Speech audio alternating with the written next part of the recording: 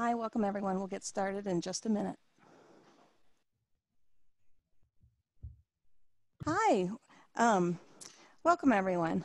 My name is Sarah Carr, and I am with OCTO, the Open Communications for the Ocean. And at OCTO, I coordinate the Coastal Marine Ecosystem-Based Management Tools Network and edit the newsletter, the Skimmer on Marine Ecosystems and Management. We're very pleased that you could be with us today. And we welcome today April Crow from Circulate Capital, who's going to be speaking about Circulate Capital's Ocean Fund. Before we get started, I want to let everyone know that April's going to be presenting first, and then we'll have ample time for question and answer afterwards. There are two ways to ask questions. You can either send them in through the question panel, in which case they'll only be visible to the moderators, or you can send them into the chat, and you have options with the chat of making them visible to other participants or just to the panelists and moderators. Now, we allow chatting between participants. If you wish to use this option, we just ask that you keep it professional and on topic. Okay, Jenna, or April, thank you so much for being here. I will turn it over to you now. Great. Thank you so much, Sarah. And just hello to everyone, wherever you're sitting in your part of the world. I'm assuming we have a lot in the US, so I hope that many of you are enjoying some beautiful sunshine today. And I hope in the not too long future, we will all be able to be together in conferences and other opportunities to engage. But just want to thank you for taking a little time this afternoon to talk about Circulate Capital and preventing ocean plastics. I've been working in this space for a long time, probably 15 years ago, working a lot on recycling and packaging.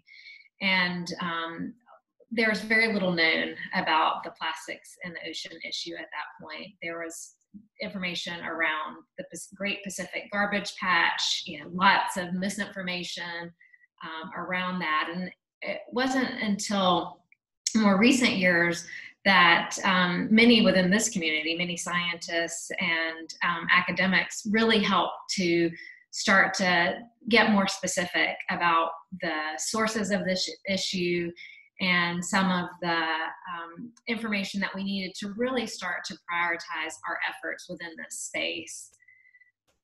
So I want to spend just a little time. I know many of you probably can recite these facts very well, but just the issue itself.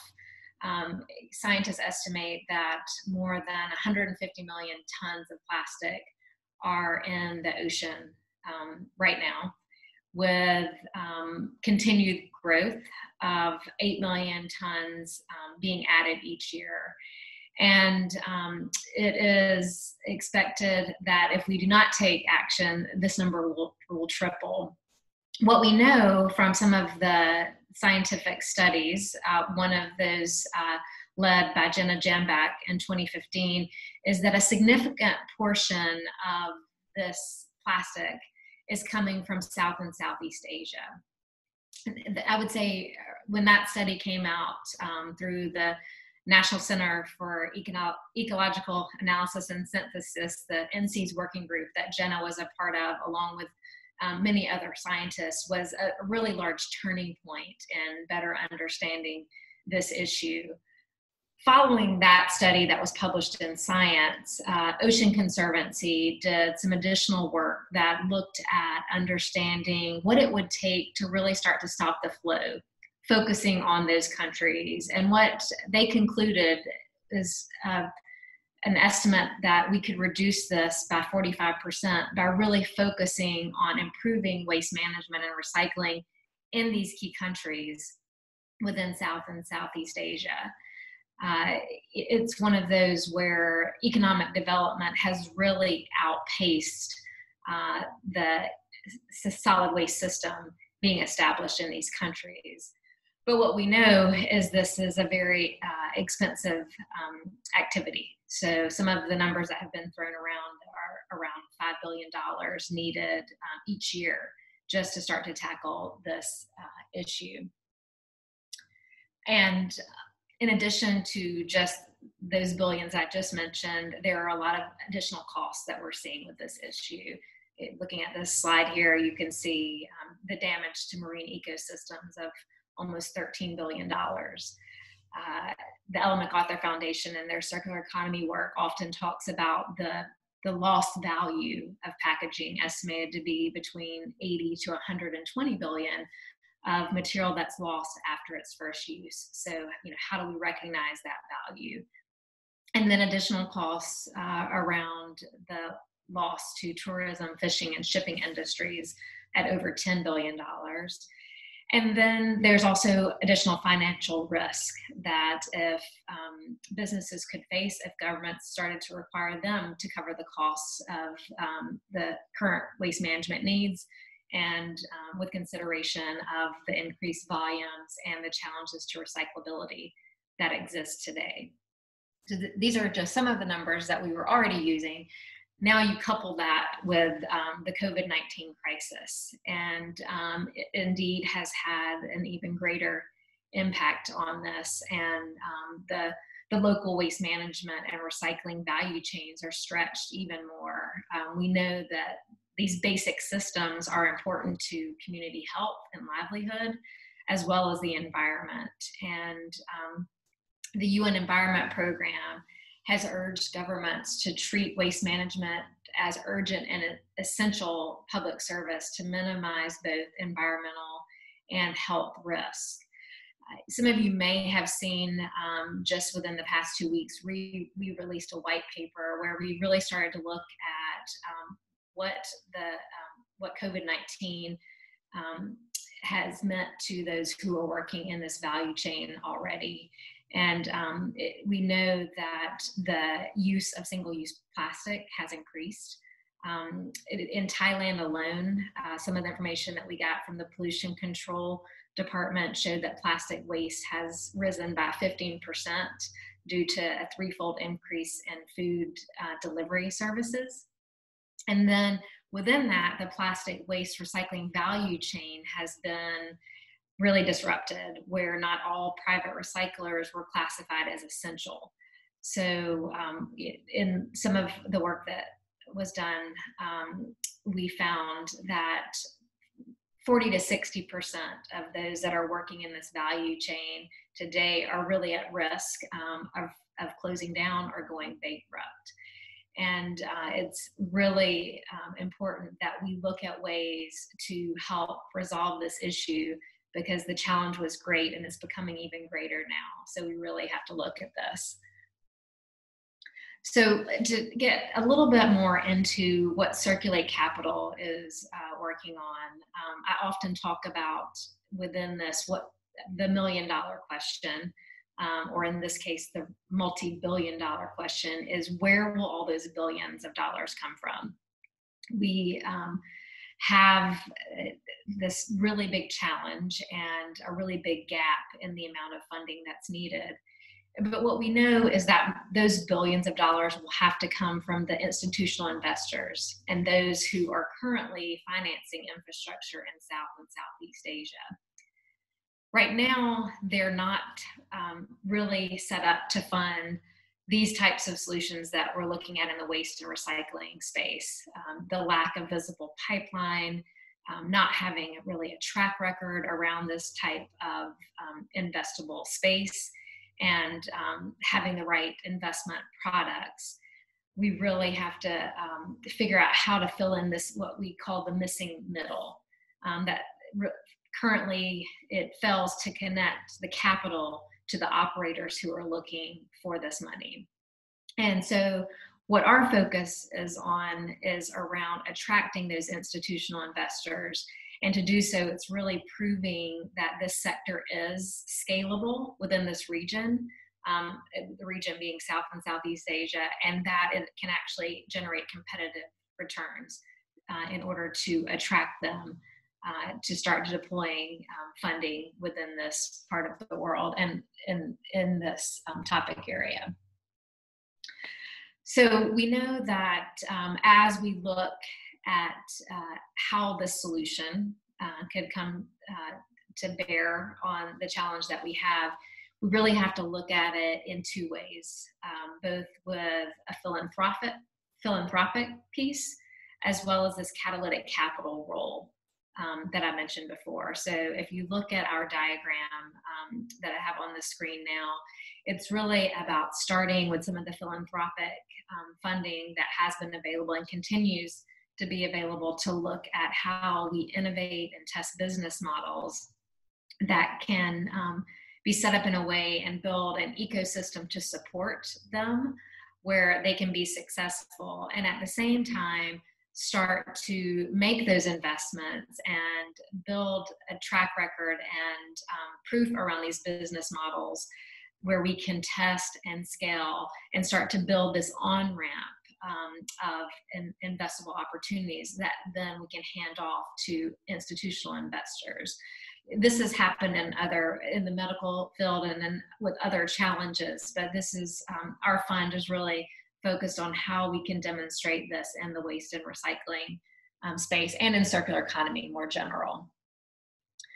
So if you're not familiar with Circulate Capital Ocean Fund, it started as an initiative, a project, really looking at, through some of the company names that you see on the screen now, really asking, is there an opportunity to look at a sustainable financing model within the waste and recycling space in this part of the world?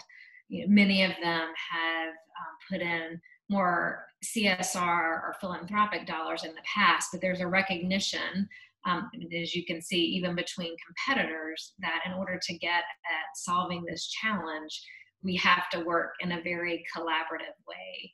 So we have some of the leading companies from PepsiCo, Danone, Chanel, Unilever, Dow, Chevron Phillips, Coca-Cola, and P&G, who all committed funding. We raised a little over $106 million dedicated to this fund, again, focused on South and Southeast Asia, and also received support from the U.S. International Development Finance Corporation in helping guarantee some of the loans that we're providing, which helps us further de-risk these deals.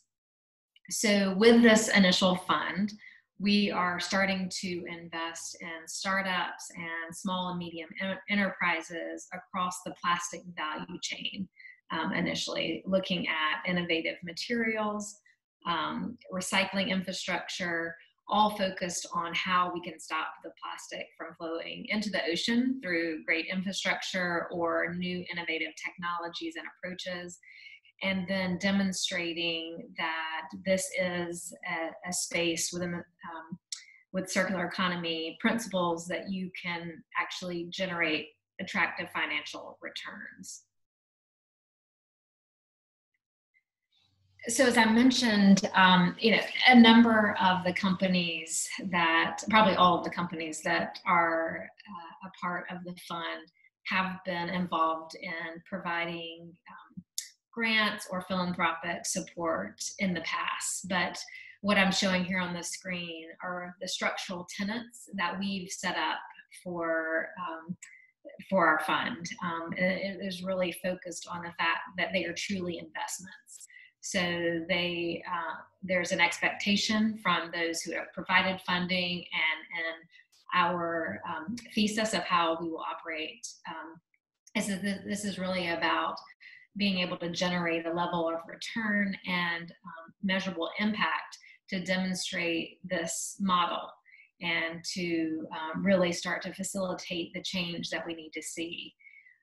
As we look at investment opportunities, we are focused on those that are scalable and something that we can replicate both within the region and then with a lens of things that may work in other parts of the world.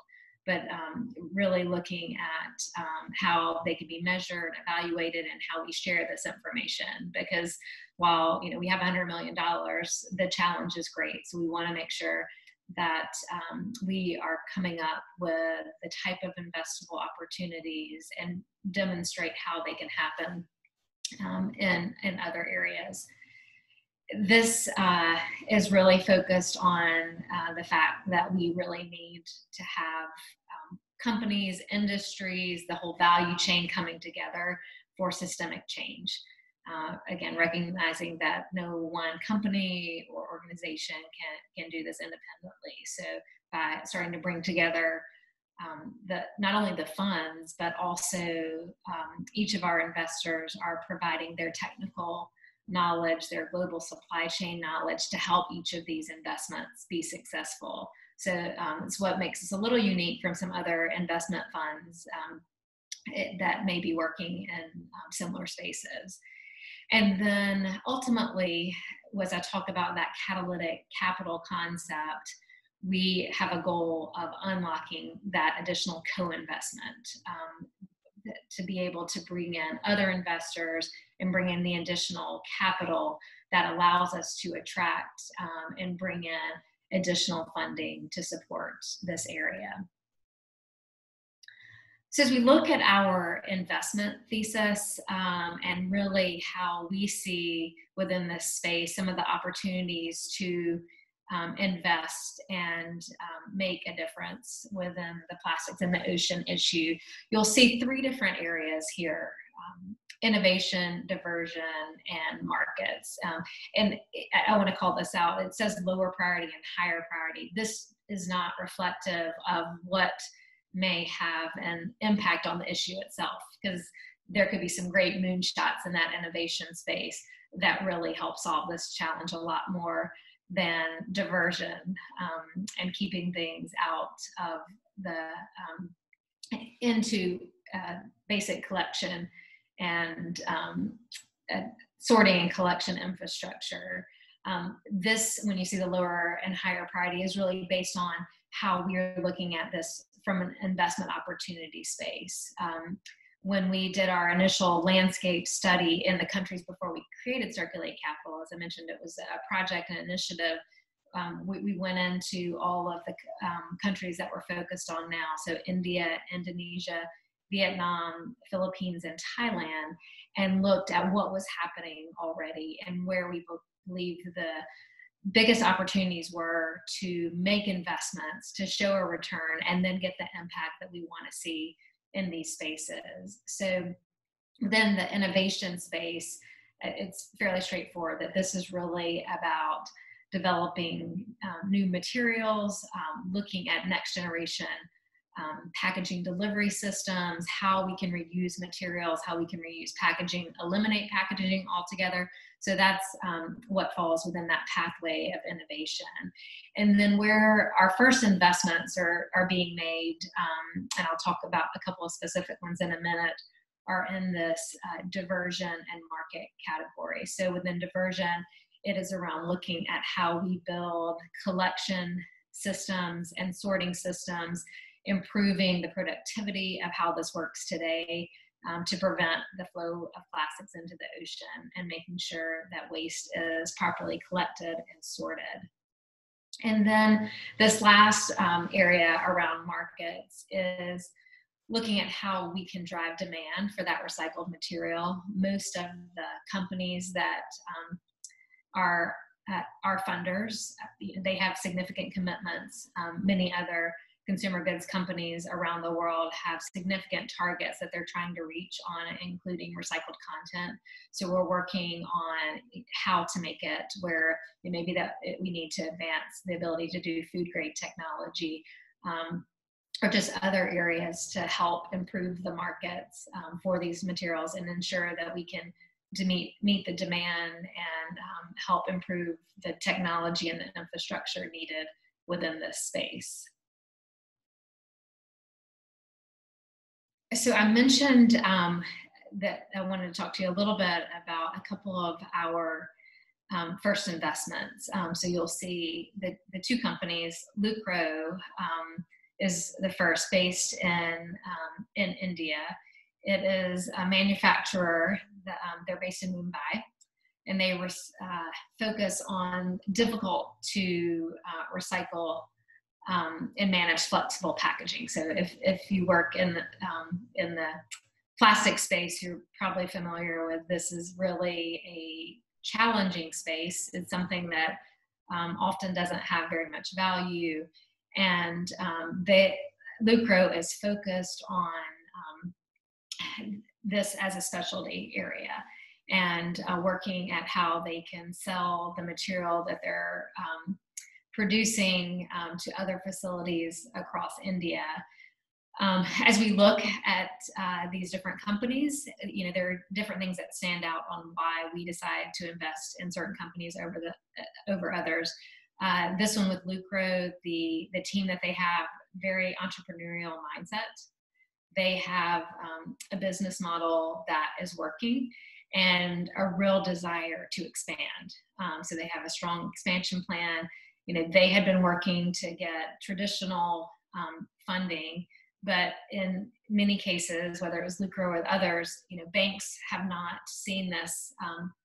Again, they don't have that history around making loans or seeing the investability of these spaces. And so that's what we're trying to do, is to identify those companies that we believe have a lot of potential so we can get that return and open it up to others to be able to support that. So we think that Lucro is really well positioned to be a leader in this space. And then the second company is called Treaty Oasis. And they are based in Indonesia. It's as you can see on the slide, it's a female-led company that specializes in recycling PET bottles and turning them into rPET flakes, both for packaging and for textiles. They are a fairly young company, but it was co-founded by two female entrepreneurs, very smart women who are really leading the way in this space and had a strong desire to improve the quality of the material, to give them the ability to open up to other markets. That could also allow for them to separate themselves out and increase their the financials around this, and also really trying to lead the way in transparency and traceability with their work.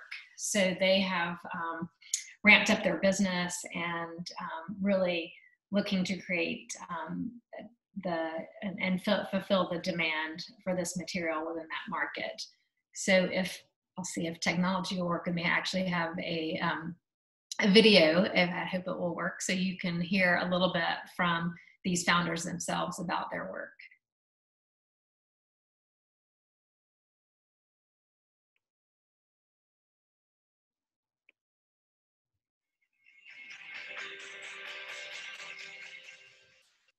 Of plastic, Indonesia is considered as the second biggest marine polluter in the world. I believe plastic waste is a raw material, but it's just in the wrong place. So 3D Oasis is a homegrown Indonesian recycling company. We recycle PET bottle waste into recycled PET flakes. We know that unemployment rate is high in Indonesia, and I hope this business is getting bigger and can scale up across Indonesia to teach that this business is profitable. And now we're in the middle of growing out our capacity and also diversifying our recycled plastic products. So being connected with Circulate Capital that can offer not only the funding, but as well as market access and also the technology in the recycling is helpful to bring 3D to the next level and achieve the full circular economy.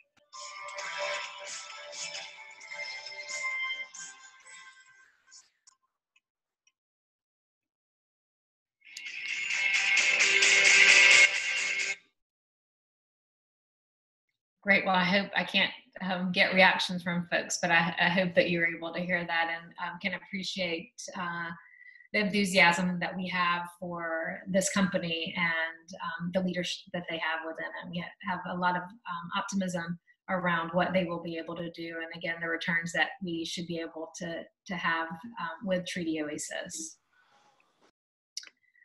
So as we think about our results and what we are targeting and how we actually measure the success of what we will do at Circulate Capital, the Ocean Fund, and the impacts it will have, it's really broader than just the financial return. So I have a list here that clearly generating a financial return is key. There are expectations that our investors have, and to be able to bring in the additional catalytic capital, the second bullet point, we'll have to be able to show those financial returns. So that's one of the lens that we use as we look at investable opportunities. And then the third bullet point here is around preventing plastic pollution.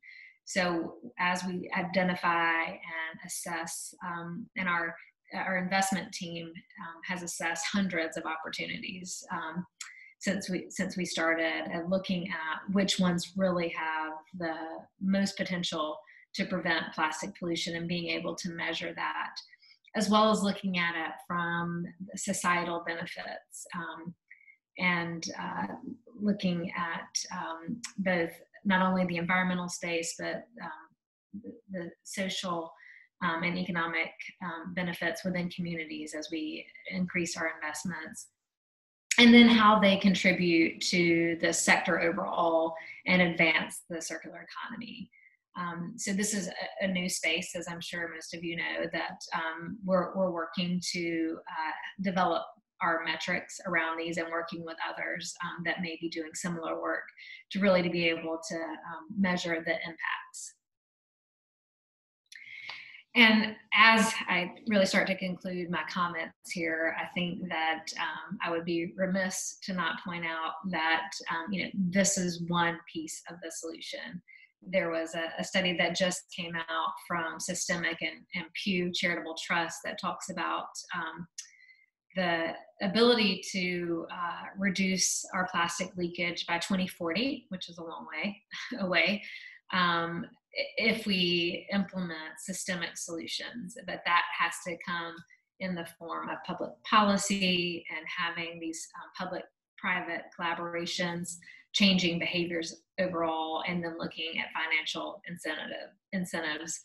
So basically no silver bullet for this, but really looking at how we can collectively tackle this issue. I personally remain optimistic on this. As I mentioned, I started working on this 15 years ago when there were just a handful of people trying to understand the issue, and the fact that so many people are engaged and the general public is now aware of this. I believe that we will start to make a dent in this issue in the coming years.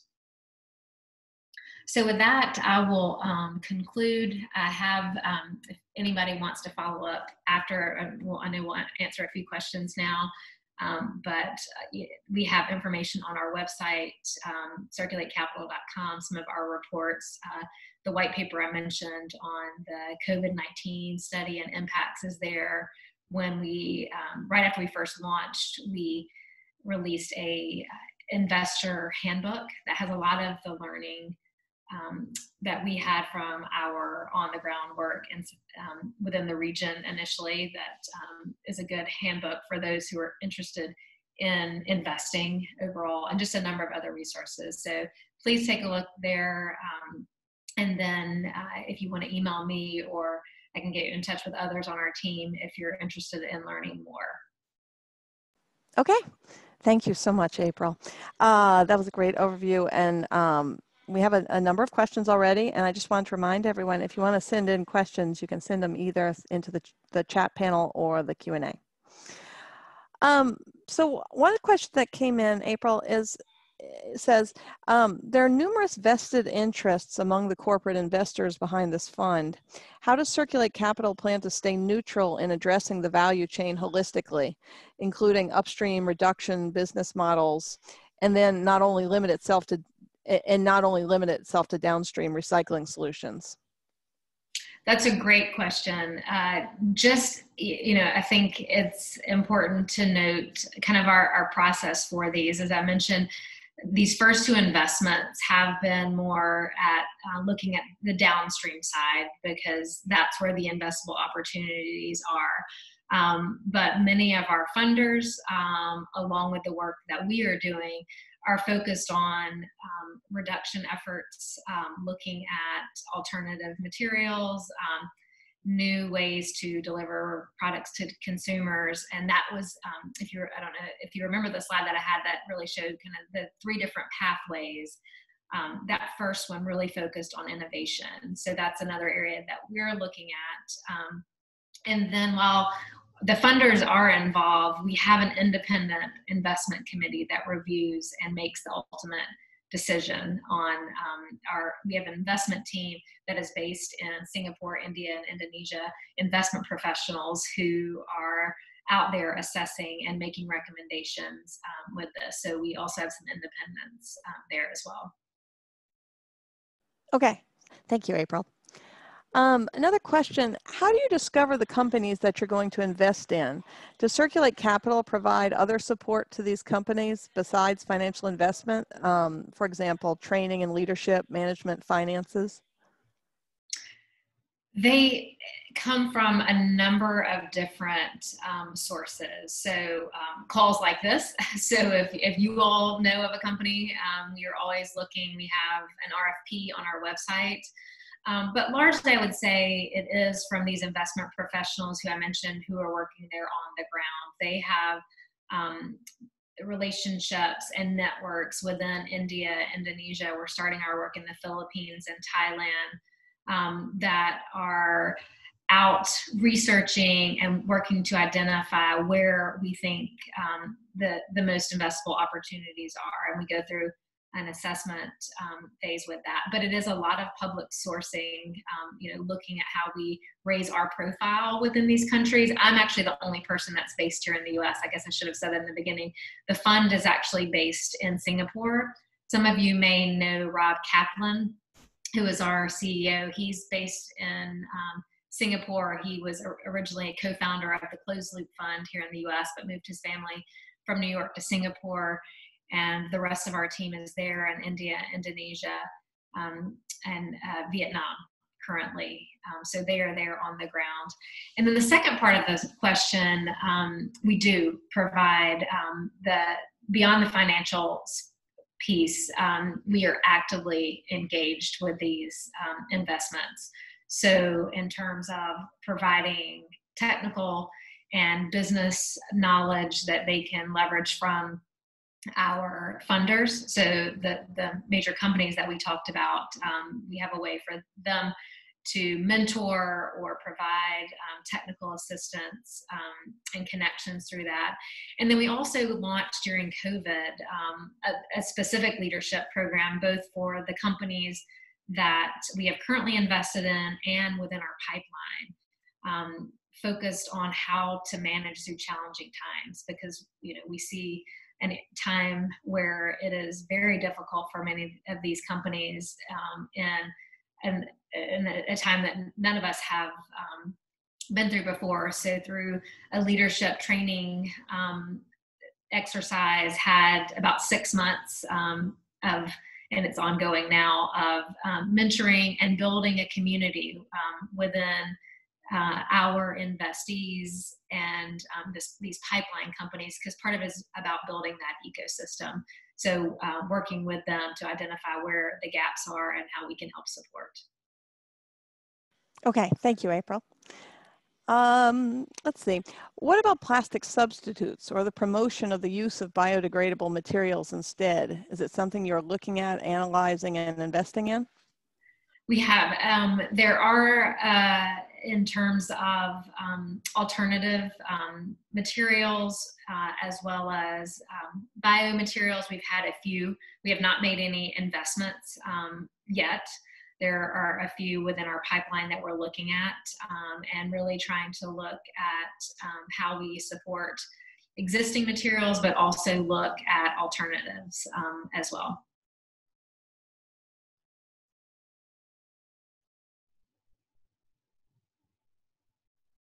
Okay.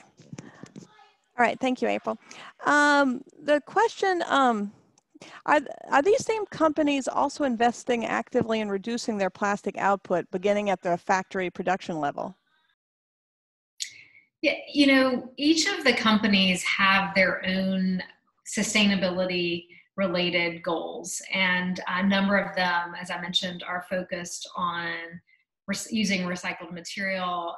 Many of them also have goals around reduction, reducing their plastics material and other material usage overall. I know several of them are involved in projects to look at more closed loop and these next generation delivery systems as a part of this. So separate from our work, although we're looking at those as investable opportunities as well. Okay, thank you. Let's see. Lots of good questions, everyone. So, okay. You referenced potential moonshots in the innovation space that Circulate Capital could fund. Can you give an example or two of potential moonshots? In other words, what would represent a revolutionary advance in your view? A company called Loop is working with name brand consumer product manufacturers in the US to put merchandise in standardized containers that can be returned and refilled. Is this a type of program that Circulate Capital would like to see spread in Asia? Or would it not work in South and Southeast Asia? Yeah, it's interesting. There are a number of similar models. I haven't seen it to the degree. I'm fairly familiar with the Loop model. That's what I was referencing, that I know a number of the companies are involved in looking at what those next generation delivery systems look like. But there are a number of platforms in Indonesia that are setting up reusable systems for food service takeout, just a number of different areas. And so, yes, I mean, that could be, you know, I think when I use the term moonshot, whether it's through us or we also have the Circulate Initiative, which is a non-profit, almost like a sister organization that is funded to really look at those that are more in a startup mode. Most of our investments are $3 to $5+ million, so not as much in the very early stage. But you know, another area could be next generation recycling technologies, or looking at how we manage things in a much more just an alternative way at the end of life, ways to simplify materials overall. Okay, thank you, April. There was a comment that came in. It said, "This is great, but does it continue to serve the petrochemical industry by shifting costs of dealing with the hugely expanding waste from their products to consumers and governments?" Yeah, I think, you know, the way that we're looking at this is really around creating something that is economically viable. It is around creating value out of what exists today and looking for ways to deploy capital in a way that catalyzes additional investment. And so, again, our initial focus is more downstream, but looking at alternatives as well. We're you know, glad to have a wide range of the value chain participating within this, because it gives not only the financial resources, but also the technical resources to think through what types of solutions we can bring to bear on this. Okay, thank you. There are several questions about Africa. One, is there an opportunity for Circulate Capital to look at Africa as an investment destination? And then questions about whether Circulate Capital is working in Nigeria and Ghana, or supporting Africa, especially West Africa. Yeah, we aren't today. When our fund started, it is dedicated, again, it kind of built on that original study that I mentioned of Jenna Jambek's and the work of Ocean Conservancy. So it is dedicated to that part of the world. And right now we are solely focused on it, so we can find those investments that can show return and really prove this catalytic capital concept. In the future, whether it's us or someone else, you know, I think whether it's there or Latin America, there are a number of different areas where this could potentially be a great option to bring in additional investments. We remain, again, focused on this part of the world for now, and hope that we will have some strong results that we can share across the globe. Okay, thank you. I'm going to read you two questions right now.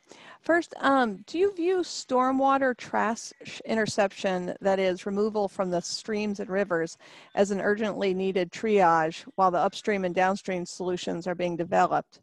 There was another question.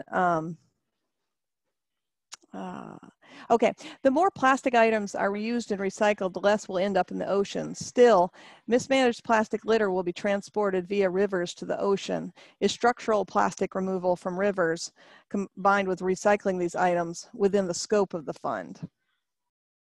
Yeah, having spent quite a bit of time on the ground in these countries, I think it is definitely something that has to be a focus of an overall solution set. So I vividly remember being in Jakarta several years ago and seeing the waste management system, or what it was called. It was a transfer station that was right next to a river, and so much flowing in through that. So while we are focused more on the infrastructure that helps formalize this and puts it into place, I think there are opportunities to, whether it's through Circulate Capital or some of those that we're associated with, helping think about what those other first lines of defense are, that really identifying that those needs within rivers and stopping the flow is also a great step in stopping the flow into the oceans overall.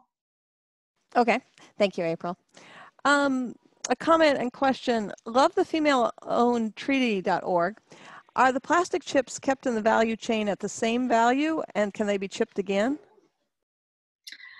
At the same value. They are, right now it's a challenging time, as if many of you work in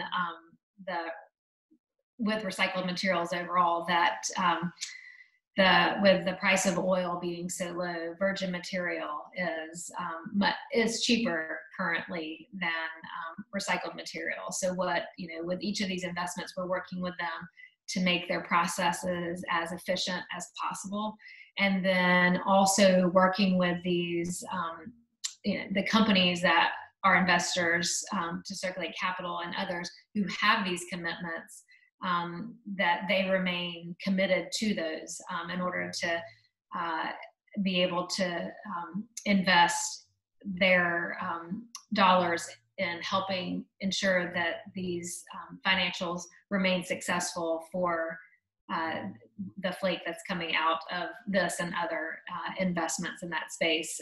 And yes, they can be reused again. I mean, there are some limitations.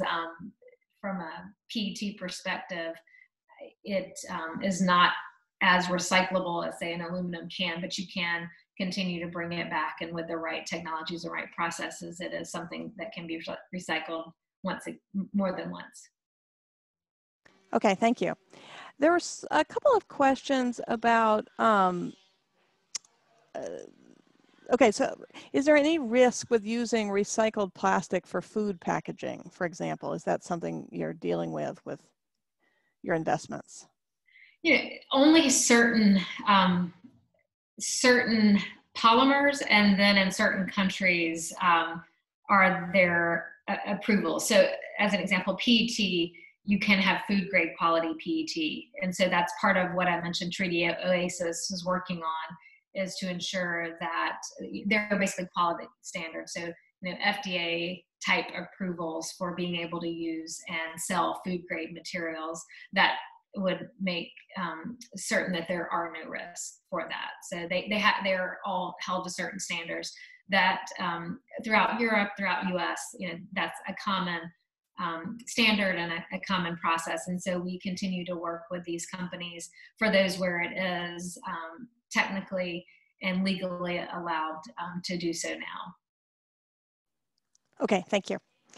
Has your group looked at businesses using technologies that convert plastic to oil? If so, does this technology look promising to Circulate Capital? With that, the investment team is looking at a number of different technologies right now. I personally can't comment on any that they've seen to date that would be promising. If somebody has one that they would like to share or dig in too deeper, please reach out, and I'm happy to dig into it a little bit further. Okay, and I would just say there was also a question about plastic pyrolysis.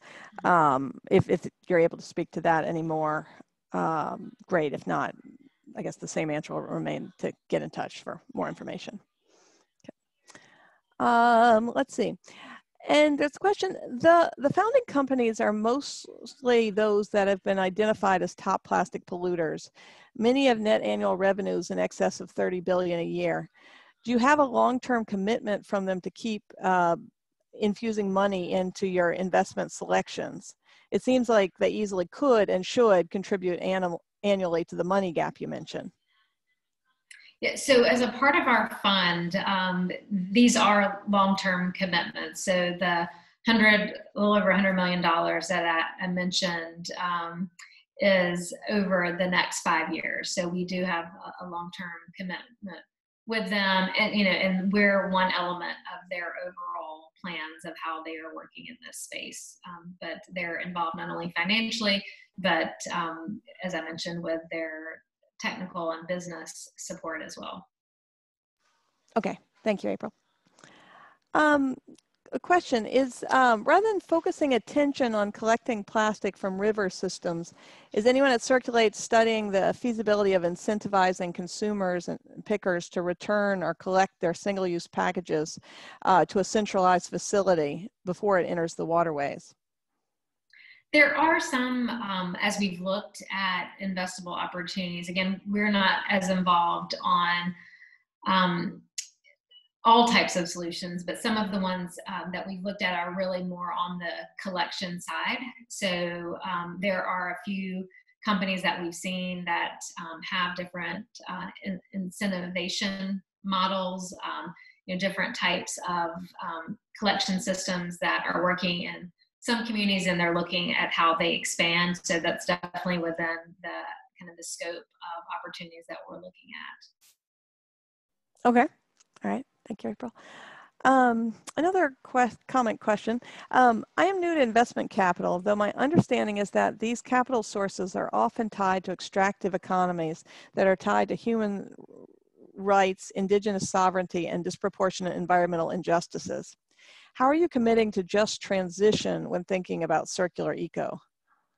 Yes, a part of our, as we go through assessing and beginning due diligence before we make an investment, we are looking at all elements, as I mentioned, kind of the social, environmental, the human elements as well, and using that lens for investments within this space. And it is a challenging one. And so, our work is looking at how we can, again, help advance some of those who are working in this space, or companies that actually help support those who their livelihoods maybe depend on their ability to collect these materials, and helping further downstream with ensuring that there's funding to help bring them into more sustainable jobs.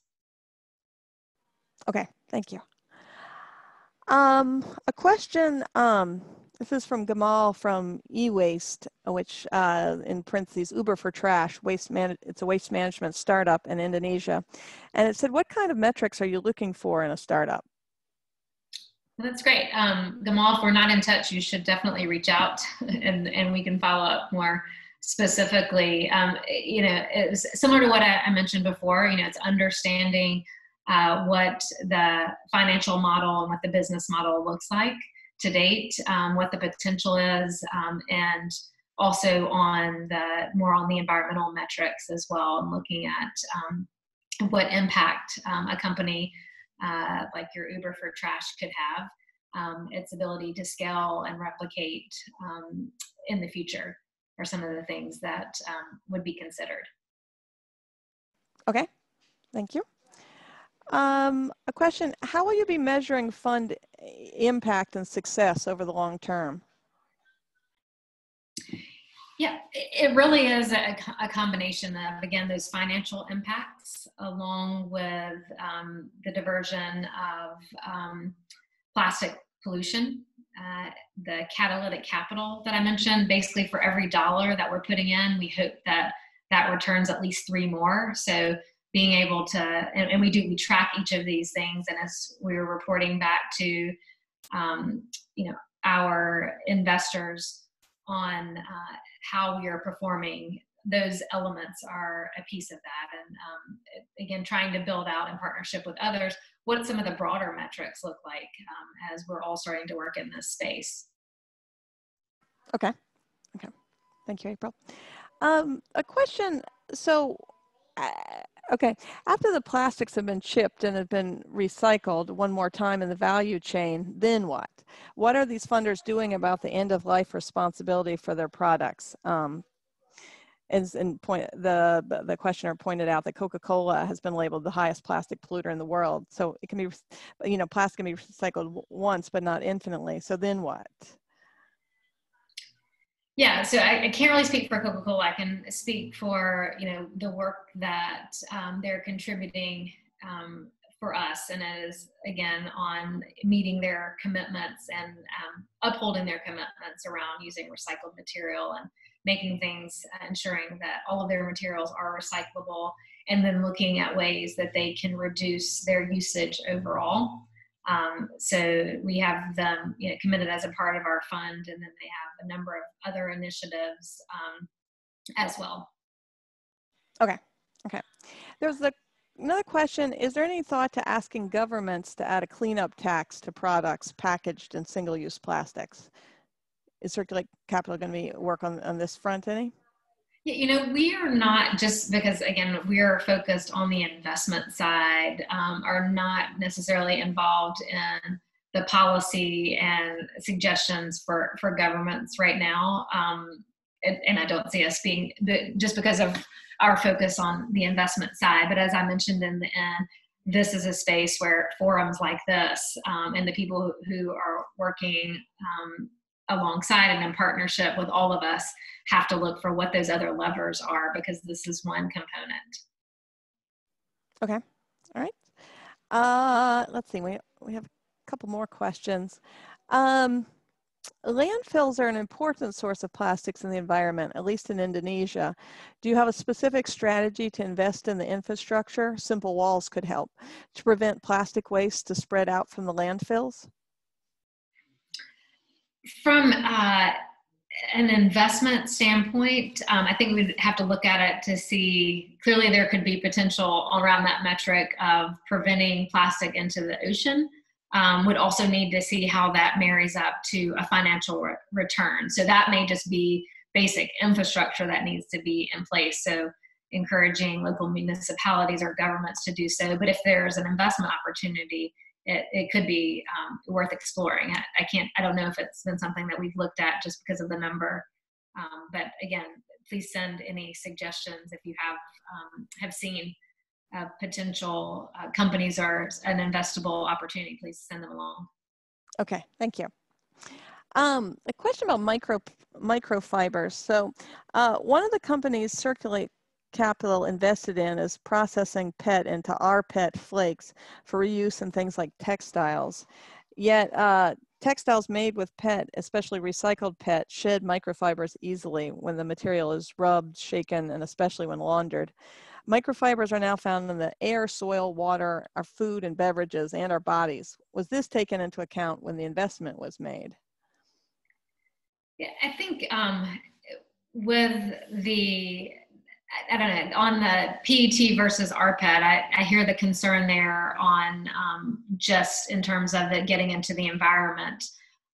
You know, our goal right now is to keep the materials and the circularity going within these spaces. I'd be happy to follow up separately, Catherine, to talk more about any types of information that we should be including that maybe haven't been to date within that space. Happy to learn more. Okay, thank you. A question, with the fund's focus on generating financial returns for investors, does that bias the fund at all against solutions that involve no packaging? Read that one more time. So with the fund's focus on generating financial returns for investors, does that bias the fund at all against solutions that involve no packaging at all? It shouldn't. I mean, if we can find solutions that eliminate packaging and show financial returns, then this is really focused on each individual investment that we make and the ROI that we see from it. It's not tied to those who have funded. I think that may be part of the question. But no, I mean, we are certainly looking for any type of innovative solutions that could get at solving this problem and demonstrate to other potential investors that you can get a return when you invest in circular economy type approaches. Okay. And let's see. There was a question of whether Circulate Capital is interested in if it will be investing in Taiwan anytime soon. You know, right now it was not a part of the original landscape assessment work, and not to say that there wouldn't be potential opportunities in the future. It's just we have limited number of financial resources and human resources right now that are on the ground. So we're focused on those initial countries, with India and Indonesia being the priority countries first, followed by the Philippines, Thailand, and the Philippines for now. Okay.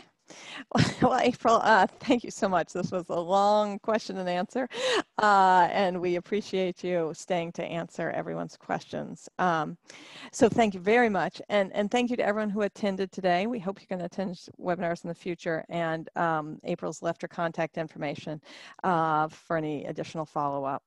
So thank you again. We appreciate you coming on to speak to us today. Enjoyed it, and it was great. I would love to follow up with many people that participated, so please reach out. Okay, thank you. And there's lots of thanks coming in through the chat and the questions too. Okay, thanks everyone, and have a good rest of your day.